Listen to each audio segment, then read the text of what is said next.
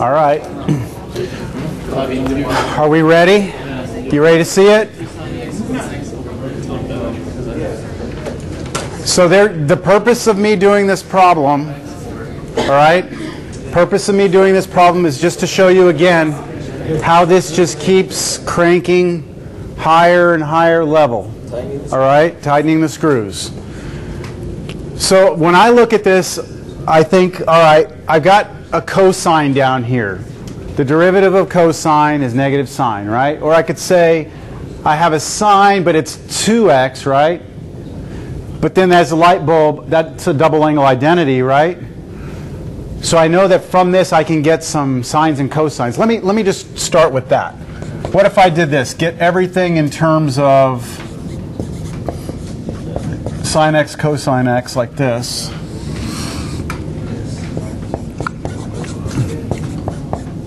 Now remember, I haven't worked through these, so that's just my first instinct there. So from here to here, that's double angle identity, right? Now, I said that derivative of sine is cosine, derivative of cosine is negative sine, so it seems like I could maybe choose u to be sine or cosine here, right? If I choose my u to be sine, where's my cosine? It's here and it's down there, right? And it's all complicated down there. I don't like that. If I choose my u to be cosine, the derivative of cosine is negative sine. That's up here, isn't it? All kind of by itself. So let me try this. Let me go and rewrite the integral. 2 is going to come out.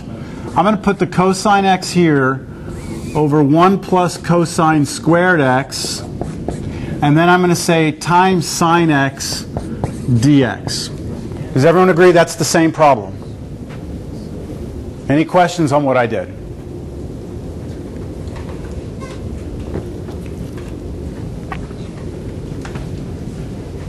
You got the derivative of the bottom. I haven't taken derivative of anything yet. All I'm doing is rewriting the problem. I'm pulling that sign out with the dx so it's nice and kind of in my face here. And then everything else is right here. And I'm about to make the substitution. U equals what? Cosine x. Cosine x. So u equals cosine x. The derivative of that is negative sine x dx. And so I have what here? Sine x dx, but here's negative, so how can I fix that? Multiply negative 1 on both sides. So negative du equals sine x dx.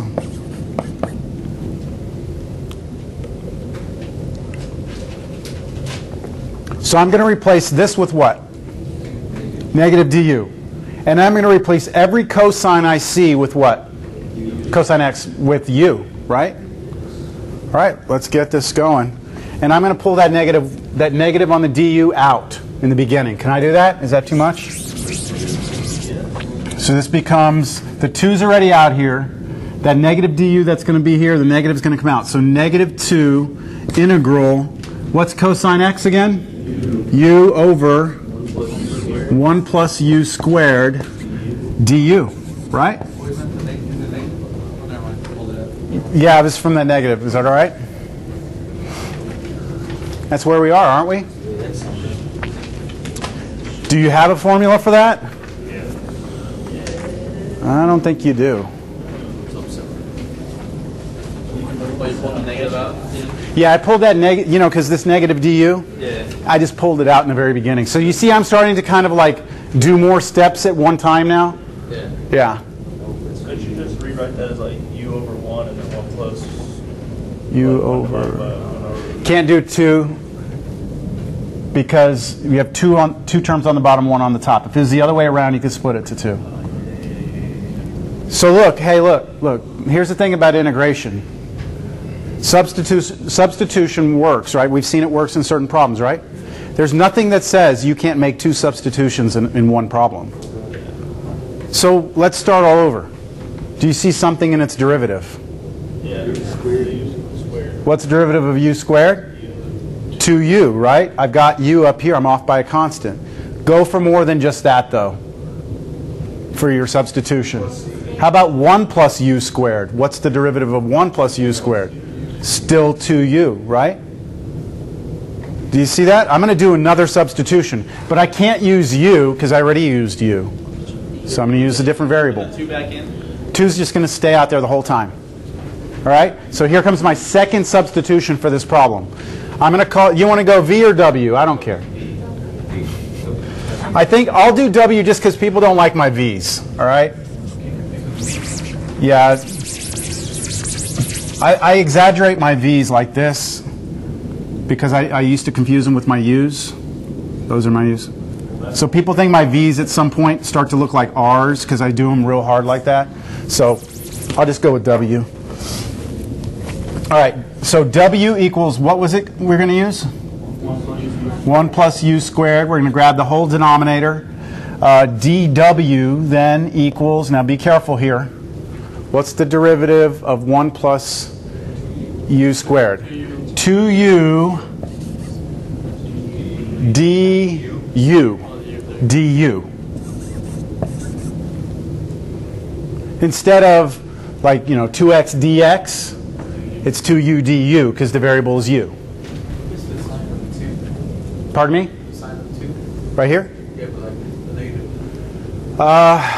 Back in the problem, we replaced sine x dx in the integral. We replaced it with negative du, didn't we? Right. And that negative on the du, I slid it out in the front and put it on the 2 that was already out there. So where's the 2u come from? dw? Oh, derivative of u squared is 2u. Derivative of 1 is 0. 2u du. That all right? Yes, sir.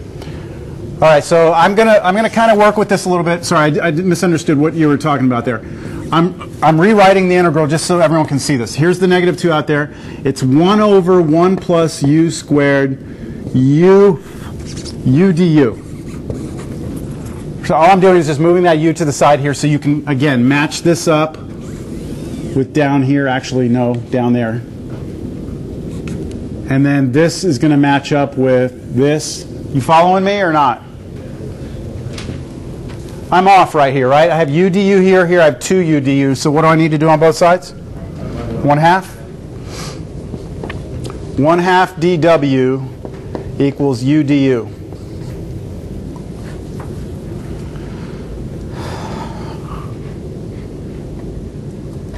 So you ready to rewrite the integral?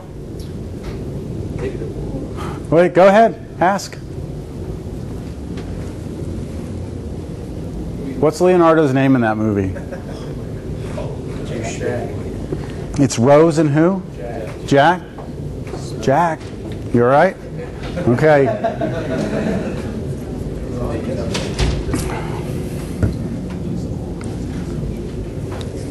And whoever doesn't drop are the lone survivors of the type thing. That's right.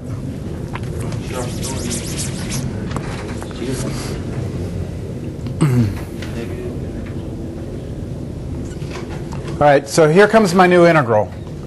My new integral is -2 integral of 1 over 1 plus u squared. 1 plus u squared was what? W. And then times u du, which is really for us 1/2 of dw. That's just barely on camera. Okay. So now where are we? Pull that 1/2 out. So that's just going to be a -1 out here, isn't it? And then 1 over d integral 1 over w dw.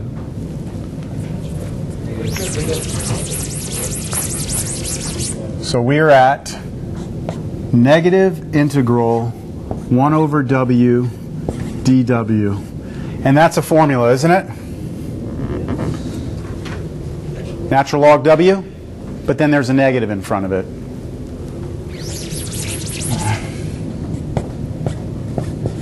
Absolute value w plus a constant. Now, what was w though? So this is natural log of 1 plus u squared plus a constant. But what was u? Cosine x. So equals negative natural log of 1 plus cosine, not 1 plus, yeah, 1 plus cosine squared x, close off your absolute value, plus c.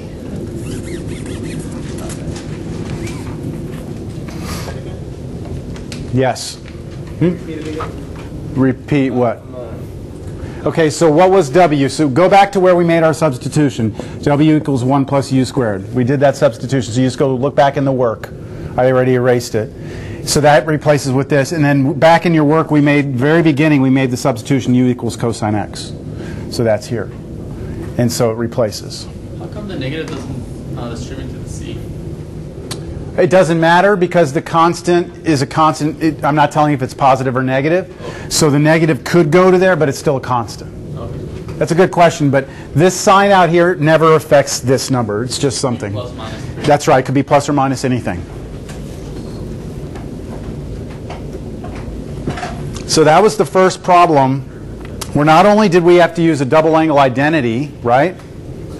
We also had to use substitution twice. Now, is that the only way to do the problem? I don't know. There might be another way. That's the way that I saw it, and so that's the way I did it. Okay, we still have half an hour.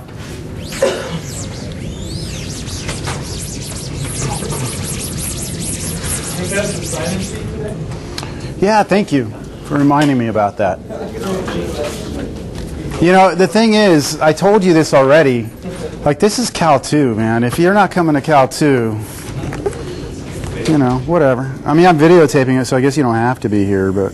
There's no audio, right? Is it really? Yes. I couldn't hear it. You couldn't hear the audio? I could hear me. When? When? The first day I came to class, I didn't come the first day because I was absent. So then I looked at your videos and I watched them, but it was like mine style, I guess. No, the video they should all have audio. I don't think any of them didn't. One from Wednesday already. That's not what I watched. I think they all do. I'll check it out. I try. Sometimes my batteries die, and this doesn't give me any indication that it's dead. So. I'll try it again. I did it here at school. Watch him do it. All right, this is 33. Okay, so just like the previous problem, it was the first time that we had seen that certain sort of double substitution. I'm going to modify this problem slightly. I'm going to make this to the 70th power. Only because, well, what I'm about to say. We have the power rule, right? The power rule allows you to take the antiderivative of powers if they're by themselves, x to the third power, x to the fifth power, even x to the 1/2 power. Now, if this x wasn't here, theoretically, we could do 2x plus 5 times 2x plus 5 70 times, multiply it all out, collect like terms, and wouldn't we have a bunch of x's to powers? Yes. And then do each one using power rule? I put the 70 there to force you to not want to do that, all right? Like if it was a 7, you might be like, oh, I'll just multiply that out, and I'll be all proud of myself because I can do that, you know, and spend half an hour multiplying that out. But if I make 70, No way. you're not going to want to, right? So I'm forcing you to do something else. So let's make a substitution. Do you see something and its derivative? Yes, 2x plus 5 and x. If u is 2x plus 5, what's its derivative? X. I think you said u is 2x plus 5, right? What's the derivative of 2x plus 5? X. 2. Oh, yeah, 2. 2, right? You don't have a 2. It's okay, though. If you don't have a 2, you're off by a constant. But you don't... You see something, you don't really see its derivative. It's there, but it's just a number, right? Yeah, you have x's. But then I also have this x out here, don't I? Yeah. So hang tight. You ready? Here we go. This is just one of those problems you're just going to have to watch it first. Let's make that substitution. I'm picking the most complicated thing I can without picking too much, right? Like I don't want to pick 2x plus... I'm saying 2x plus 5, we don't want to pick that raised to the 70th because the derivative of that would be 70 times 2x plus 5 to the 69th, which we don't have. So we take the derivative there of 2x plus 5, we get 2 dx. See, we've got dx up there. We're off by a constant because we have a 2 dx. So divide both sides by 2 there. And now we got our dx. The problem, as I'm sure I'm going to point out here, is that we've got the x sitting out there in front. So there's our u. We've got u to the 70th power, and then we've got 1/2 du will be there, but the problem is that x. We don't have anything to substitute that x out. We can't pull x out of the integral. Okay, x is our variable. It has to stay in the integral. And so now we look at our 3 equations, and we notice that in the first equation we have a linear equation in x. So we should be able to take that and solve it for x. So let's see what I do here. Subtract 5 from both sides. And then to get x by itself, we're going to multiply both sides of the equation by 1/2. And I decide to just put the 1/2 in front because I know that eventually I'm going to just factor that out of the integral as a constant. So that's what x is going to be. And I believe at this point I should rewrite the integral. It's kind of weird watching myself do this and trying to figure out what I was saying. So there's my x, there's my u, and there's my 1/2 du. So here we go, rewriting it. The 1/2 times u minus 5, that's my x. Now I've got my u there, raised to the 70th power, and then dx was 1/2 du. And at this point, let's see, be factoring things out. I don't know. Let's see what I do.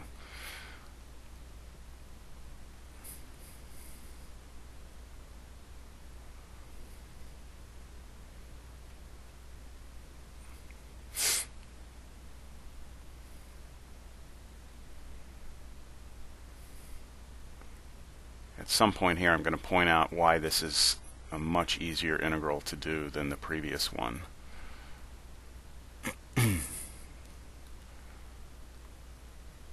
So we've got u to the 70th. So now I'm pointing out to you that there's a huge difference between these two because in the numerator, that x right there cannot be distributed into the parentheses because you have order of operations, which means you'd have to raise everything in there to the 70th power first before you would actually move that x in. So that's what I'm saying there.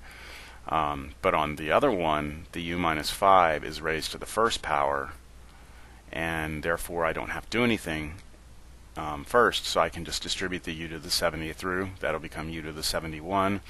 That'll become minus 5 u to the 70th, which is much, much better.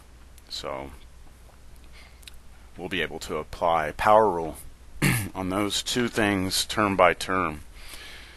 And let's see what happens here. I think I'm just saying how much I like math right now or something stupid like that.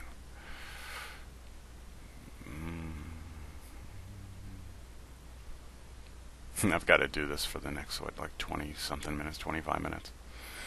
1/4, okay, integral. Now distributing that u to the 70th through, you get u to the 71st, 5u to the 70th.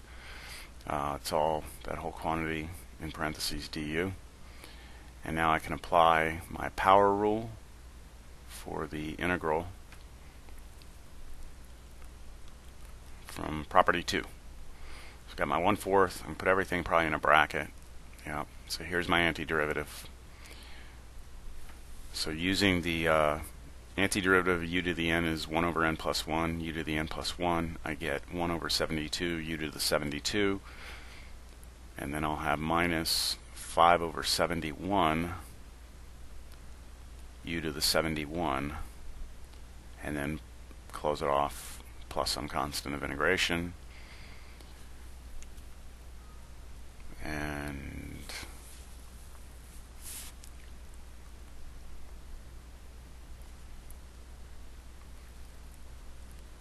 we've got to replace our u.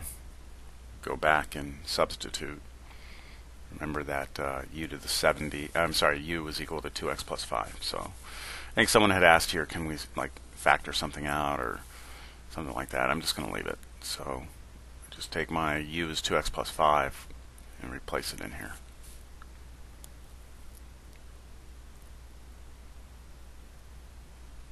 Let's see if I put a final answer. Yeah, this equals, I distribute the 1/4 through there. So 1/4 times 1 over 72 is 1 over 288. Then here's my u raised to the 72nd minus, now distributing again through with that 1/4.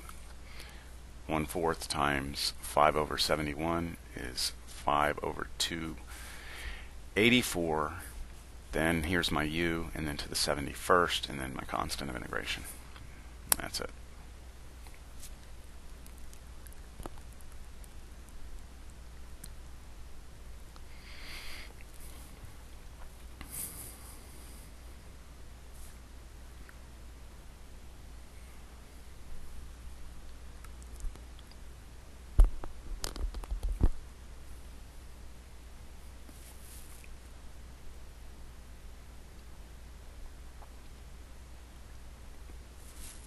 Someone's probably going to ask me what number this is.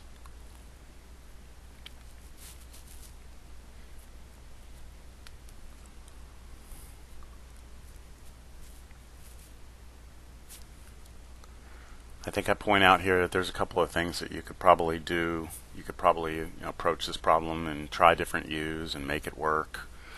But I really wanted to show you a cleaner way to do this problem. So I'm about to use the fact that I have two terms in the numerator, and then in the denominator I have two terms, but I can still split that into two fractions just using properties of fractions. So I think I'm going to do that here. Oh, there you go. Someone asked me what number it was.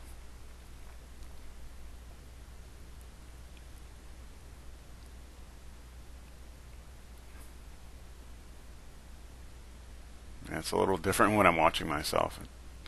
I must talk a lot in class.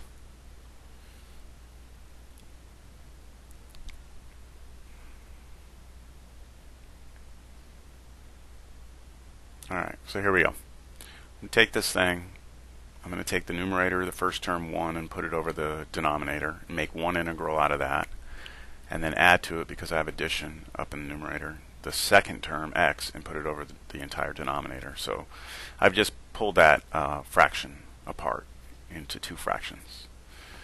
And by doing that, the first integral is a common formula that you can find on your formula sheet. It's the antiderivative of 1 over 1 plus x squared is going to be arctangent x.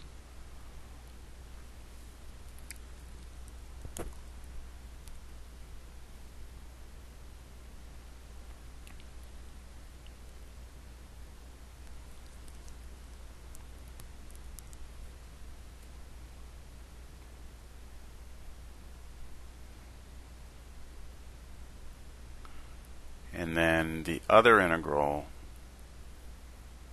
well, once I get to it. Oh no, I was saying here that I have a constant of integration, but I'm just going to wait and put the constant at the end of this integral when I'm done with it.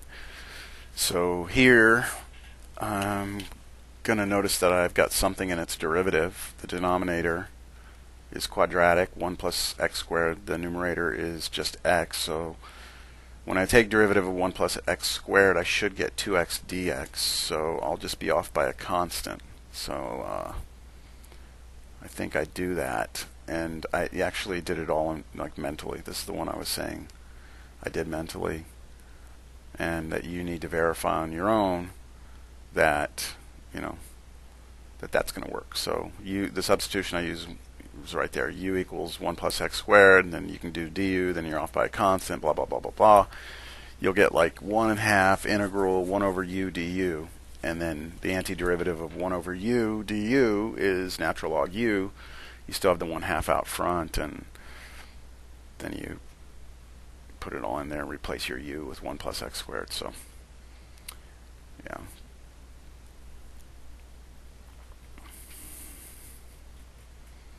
Should have put an equal sign there. Missing an equal sign in front of that arctangent. Oh well. That's an equal sign. And these are dots. And that's a circle. In my hand, I like to move it up and down and up and down. Yeah.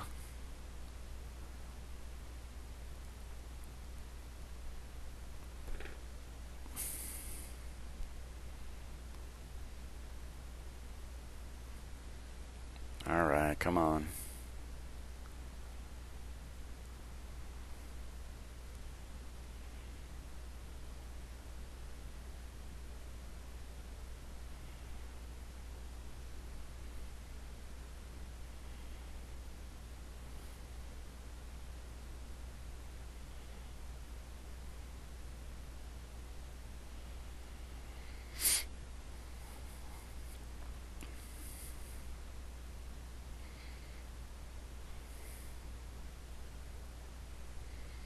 Alright, so this, I believe, was the first problem I did where it was a definite integral.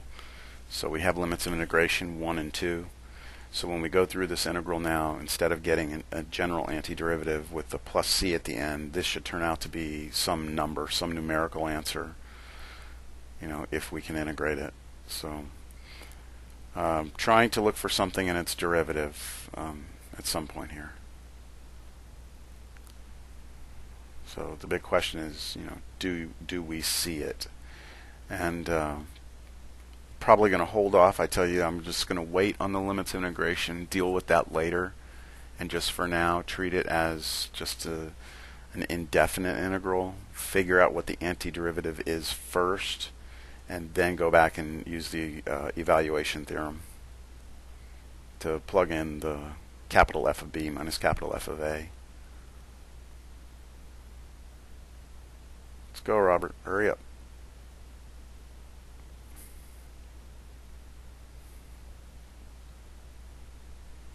Yeah, no, not equals, because I'm not going to do definite integral. I'm going to make it an indefinite integral right now. And I'm actually going to rewrite it in a different form, pulling that x squared out to the side. And that way, hopefully, I can see that the derivative of 1 over x is somehow connected to that 1 over x squared.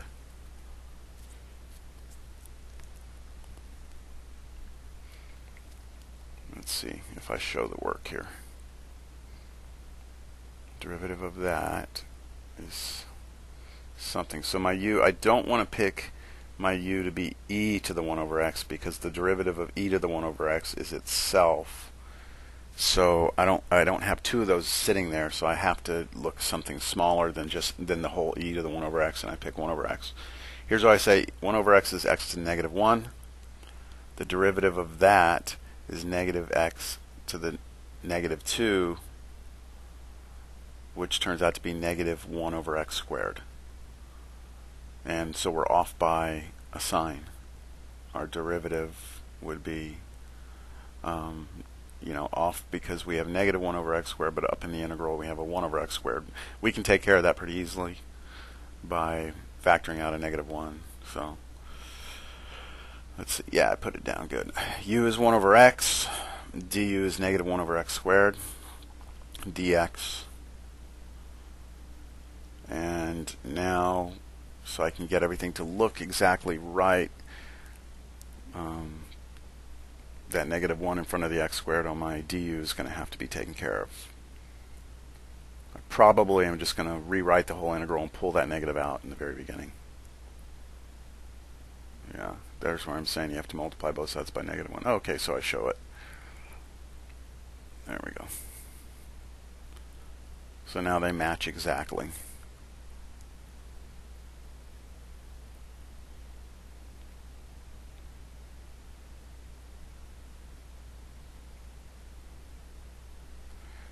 So we have integral e to the 1 over x, which was u, times negative du, but went ahead and pulled the negative out and just made it du. And the antiderivative of e to the u du off your formula sheet should just be e to the u plus a constant, and we have the negative in front. So we should get negative e to the u plus c.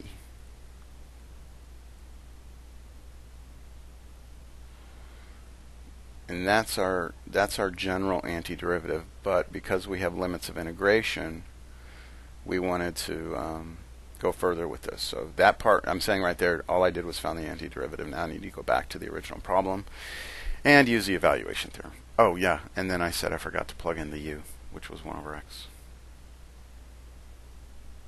There we go.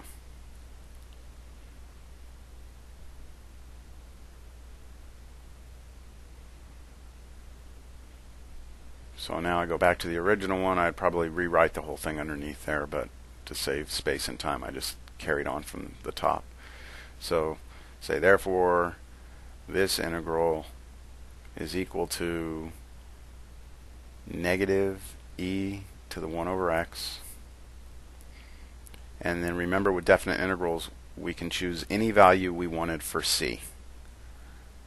And the c that we usually pick is 0, so that we don't even need to account for it. And that was just because when you do the capital F of b minus capital F of a, the c always cancels out. So we have 1 there, 2 there. So now we need to first plug in 2 and then subtract from that what we get when we plug in 1.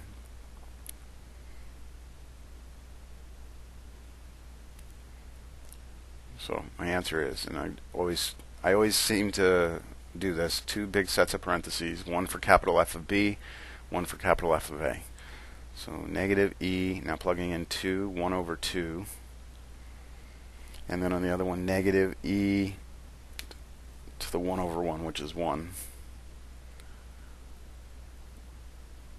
And then I write negative, probably square root of e, because e to the 1/2 is square root of e. And then minus the minus becomes a plus, e to the first power is e. And that's something you could figure out in your calculator as a decimal, but I leave it in its exact form, which means that there won't be any rounding errors or anything like that on your calculator. If you do a decimal, it'll give you, sums. It has to round. Your calculator is going to have to round at some point, so that would be an approximate answer. The one I put up there is the exact answer.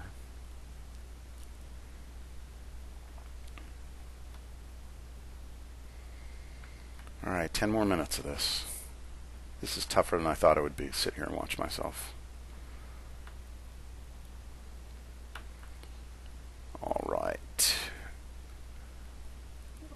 Odd functions. So this is where I'm going through and explaining, first of all, what it means for a function to be odd.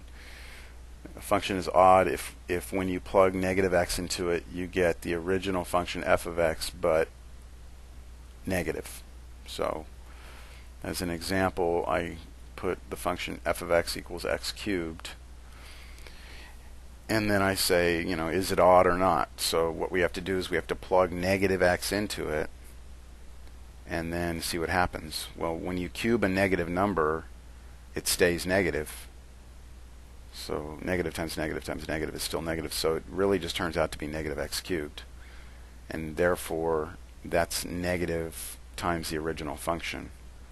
So plugging in negative x right there gives you the original function negative, which is exactly what it means to be odd. Now, if you have an odd function, there's a very nice property for integrals. The integral from negative a to positive a of that odd function is 0. And always will be. Just remember there, you have to be going from negative a to positive a. If you're going from let's say negative 2 to positive 4, your answer is not 0. So here's where I explain the odd function. Whenever it's odd, what you'll have is the area to the right-hand side of 0. So the area between 0 and a cancels out the area between negative a and 0. So I'm going to draw the picture here. So the area under the graph there is some positive area.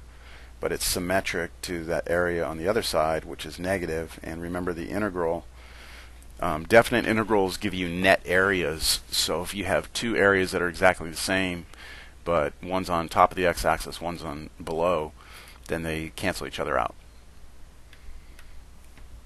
So you get 0.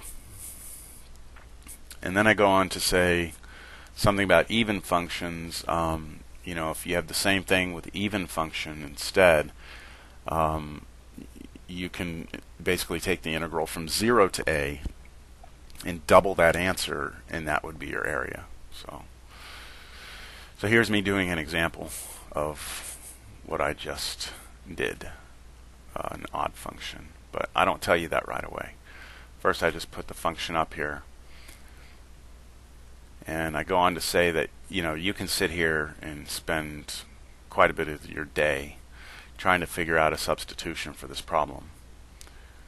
You know, you can try different u's. You know, if you let u be tangent, then you need, you know, a secant squared in there. You don't have that. If you let u be like x cubed or x to the fourth, then you know, nowhere in there you're going to have the tangent x, and so there just seems to be like no easy way to pick a u and get everything to become nice. So the thing that should really like tip you off on a problem like this, that perhaps you're going to use the odd property or even property, is the fact that your definite integral goes from negative a to positive a. In this case, negative pi over 4 to pi over 4. So because of that, I'm first going to check to see if this function is even or odd. So I write down the function. And then what I'll do is, like we did with the x cubed, I'll plug in a negative x and I'll see what happens. So I go in here, again, if I cube a negative number, right, and here's what I'm talking about. You know, be careful, that's kind of like the hint to you.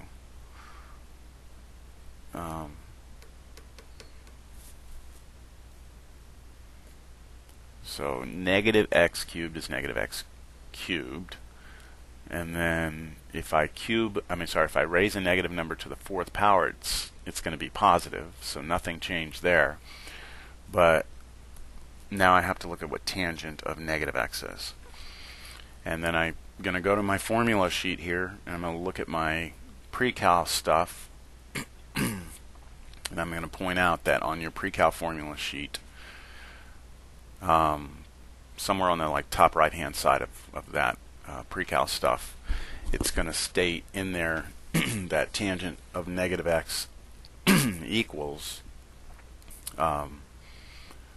negative tangent x. So essentially a negative, you can rewrite that tan negative x with a negative in front, which will multiply times the x to the fourth and turn it into a negative x to the fourth, and then the x inside the tangent is going to become positive x. So we get negative x cubed negative or minus x to the fourth tangent positive x. And now we notice that that's very similar to the original function. If we factor out a negative sign, or negative 1 if you like, then that right there is exactly my original function right there. And just putting a negative in front of it just means that that's equal to, you know, f of negative x is equal to negative f of x. And I think I put it there, yeah. So there it is. So it's an odd function, and therefore the integral is 0. So there's really no work here. There's no substitution. There's no trying to figure out, you know, can you see something as derivative? All you're trying to do there is just verify first that the function's odd, and then after you know it's odd, you go ahead and knock it out with that nice property.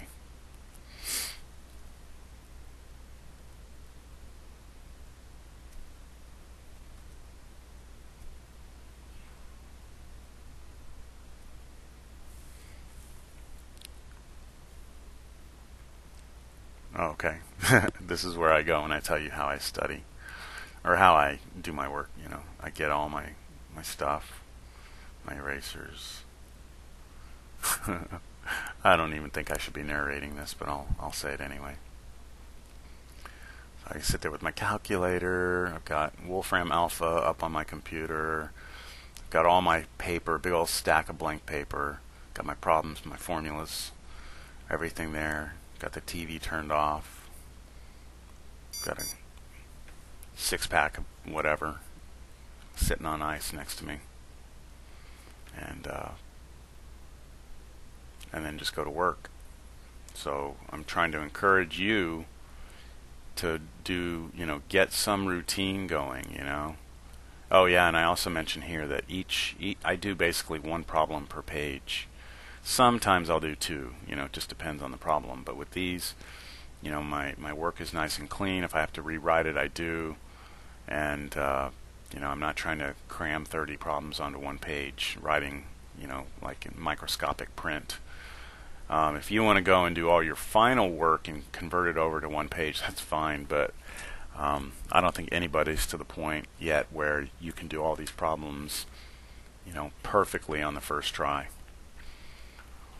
You're gonna make some mistakes. You're gonna be erasing. So, anyways, get together, study groups, help each other out, blah blah blah. Don't be Leonardo DiCaprio.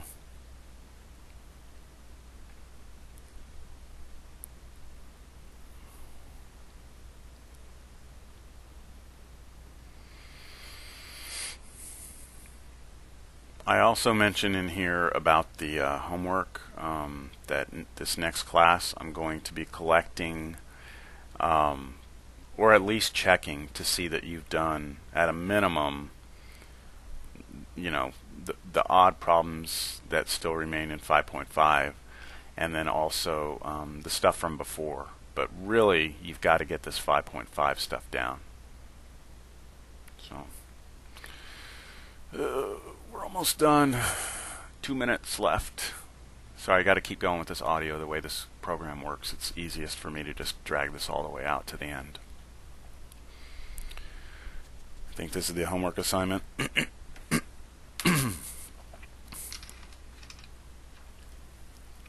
Boy, I hope this works, this recording, because if I have to go back and do this, I'm going to be very upset.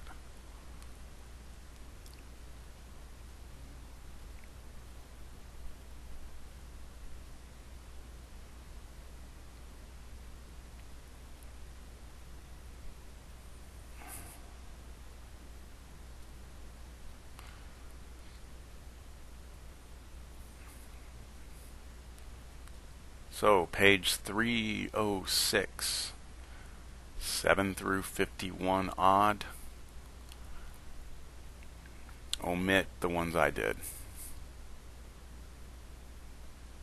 So I did a bunch of those odds in class, so you don't have to redo them. Wouldn't hurt, but you don't have to. And then I say after you do that, you should probably go knock out those evens. Try and do what you can with those and take a look at my videos. And remember, I did a video of all the solutions to the even problems for 5.5.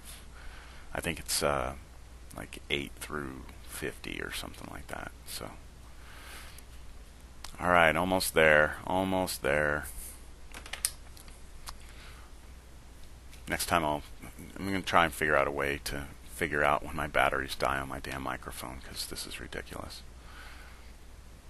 And I'm about to stop this recording. I think I said have a nice day.